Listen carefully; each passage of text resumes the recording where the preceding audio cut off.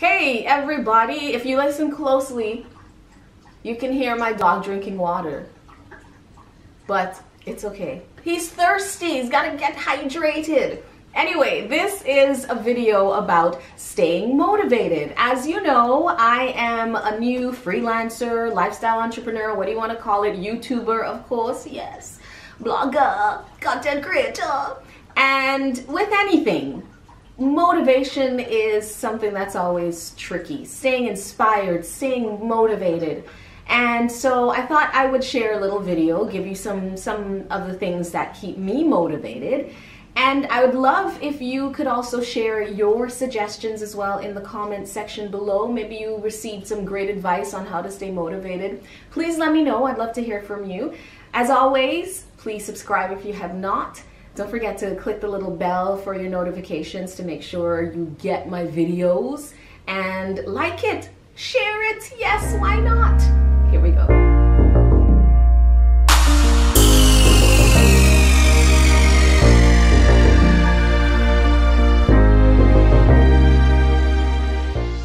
How do I stay motivated? Well, it's hard. It's hard to stay motivated, and it's different because I'm not one of those people who get scared easily.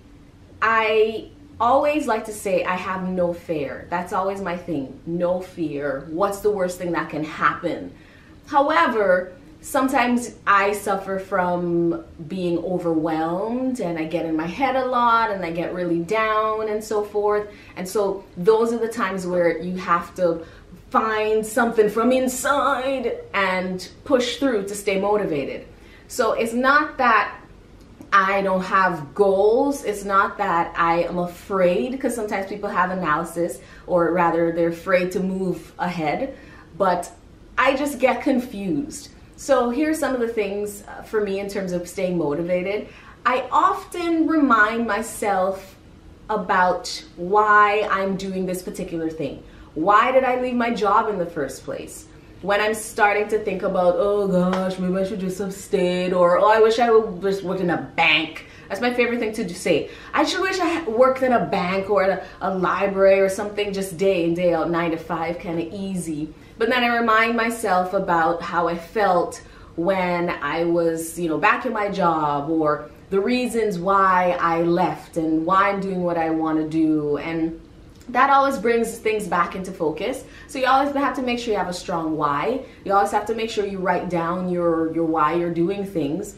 And writing it down is important so you can reflect on all of those things and you're like, oh yeah, that's true. I did used to feel like XYZ. Oh yes, that's true. This one did say I can't do it. Oh, I did say that because I want to, show my sister and my younger siblings how to, do things for themselves, or whatever the case may be. Yes, I want to buy a house for my mom. Yes, that's right. I want to be able to own a car or whatever, right? So remind yourself, and that's for me what works mostly.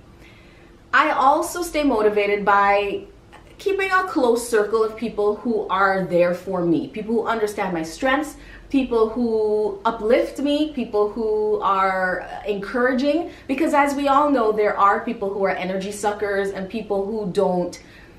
They're just people who just not necessarily motivating. It's not that they're negative, but you don't necessarily feel motivated after conversation with them. So quickly identify who those people are and identify the people who make you feel like you could take on the whole world. Because very often those are the people who know you best. And sometimes you have to find strength in other people, because other people tell you why you're great and why you should keep going and remind you of why you're doing it. So keep that close circle of friends and family. I'm very fortunate that I have, my husband and my family and siblings and good friends. And I know not everybody has that, but online in some cases is a great place for you to stay connected to like-minded individuals as well. So sometimes joining communities on Facebook or different forums or chat groups and so forth is another great way to, stay motivated within a group. But that's always worked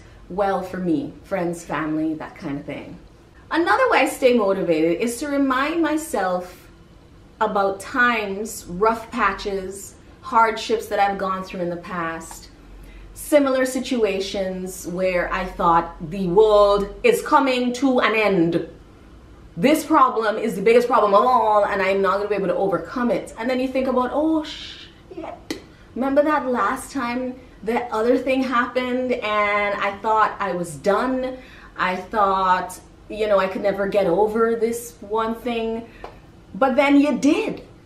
And you look back at it now, and sometimes you could laugh, sometimes you feel like crying, but most times, really and truly, you're grateful for what you learned, the lessons that you could take away from that particular thing, whether it was heartbreak or whatever.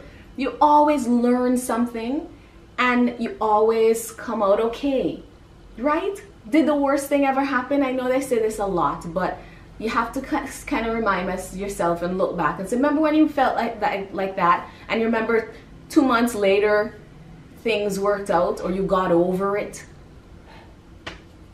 That's how I stay motivated. I think about that stuff.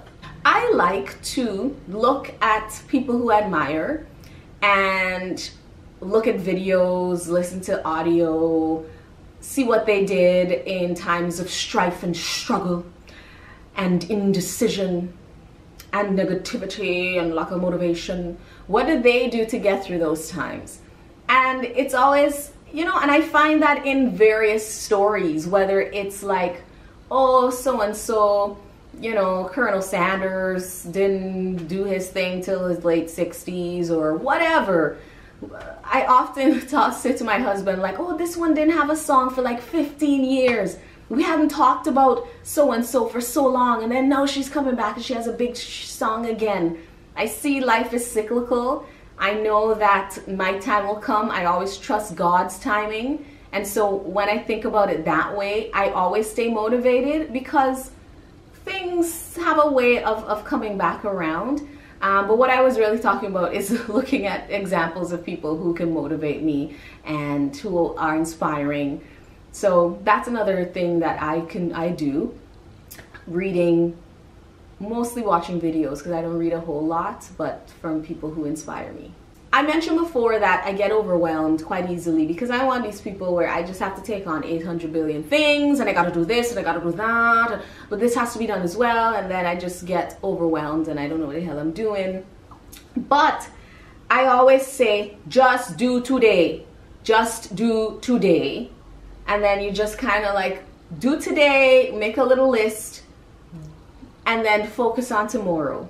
So if I keep saying that to myself over and over in my head, just do today, just do today. And believe it or not, that motivates me to just do today and get through all the steps that need to be done just for today.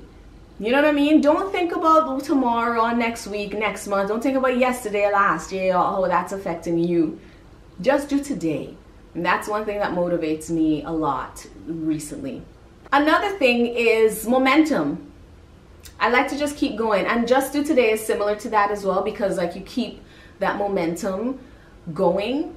It's all physics, although I was really bad at it. Sorry, Mr. DeFreitas was my physics teacher in high school. I was never that great, but there's some physics thing, I'm gonna find it, some law about momentum. I'm gonna find it and put it somewhere here about momentum and moving forward. But it's so true. At the same time though, and I was just talking to my friend Carlin Purcell about this, that she always says that there is still movement in silence, because I'm a person who I find motivation through momentum, but very often sometimes you have to take a pause to reassess and to, you know, just figure out the next steps. And so she says even when you take a pause, there's still movement there. So movement is still in silence, you know what I mean? But those are some of the things that motivate me. But that's a talker. Let's talk about that. Discuss in the comments. I want to hear what you think about that in the comments about momentum versus taking breaks. Speaking of which, I recently took like a 5-day, it was 5-day cleanse, or I didn't go on social media for 5 days. And that was really eye-opening. I found, and I think I'm going to do a whole video on this when I fully bring all the thoughts and everything into perspective, but I found that sometimes the social media, and yes, a big part of my job now is social media, but sometimes it distracts me in the sense that I'm scrolling through. It's, first of all, it's a time waster. It's distracting in the sense that it gives me other ideas in a positive way, but if you're a person who easily gets overwhelmed and takes on different ideas, it's not a good thing, because then I get some other idea. Oh yeah, shoot, I should do that, you know. Wait, why don't do that other thing, boy? What she doing? Let me do the same thing, there, boy. And then all of a sudden, it's overwhelming. So that's what social media does to me. Sometimes I get depressed because then I'm like, oh, he's doing that, I'm not even there yet. Oh, why can't I do that? What is wrong with me? So then it's a whole other, it does stuff. So I took a break to allow myself to focus. It allowed me to focus and give me so much more clarity in regard to just doing today and the tasks that I had to get done for the 5 days. So that was another great way to stay motivated, because sometimes social media can do those things that I mentioned, distract you, make you depressed, make you compare yourself, or want to take on more. So social media, taking a break from social media perhaps sometimes could be motivating if you look at it that way. Yeah, so taking a break in general, whether it's from social media or just from the grind. Sometimes you just need to change your environment. That's another one, staying motivated. You change your environment, you get a new lease on your goals and your dreams and the tasks at hand. I know I say that a lot, but changing your environment via taking a break is another thing that helps me stay motivated. I could go on and on, people. I could keep going on and on and on, because I feel motivated just talking about what motivates me. So thank you very much for spurring this and stimulating this great feeling. Please, I'd like to hear your tips as well below in the comment section. Always great to hear from you. Please subscribe and share this video with others, because I think it's important for us to motivate each other.